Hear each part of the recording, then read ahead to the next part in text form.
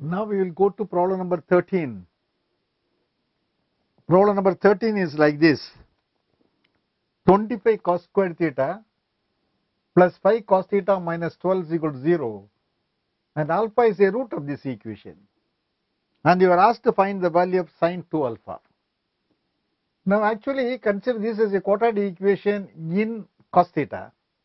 Then cos theta will be, you use the good old formula or factorization or whatever method you like, minus b plus or minus root of b squared minus 4ac by 2a. It will just go into minus 4 by 5 after all these dirty simplifications.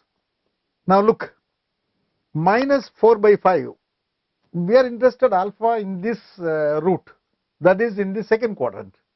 So cos theta minus 4 by 5, sin theta in the second quadrant is positive, and that will be equal to say 3 by 5. Therefore you will be having, if alpha is a root of this equation, say sin 2 alpha will be equal to say 2 sin alpha into say cos alpha, that's equal to 2 into sin alpha 3 by 5, cos alpha minus 4 by 5, that is equal to minus 24 by say 25.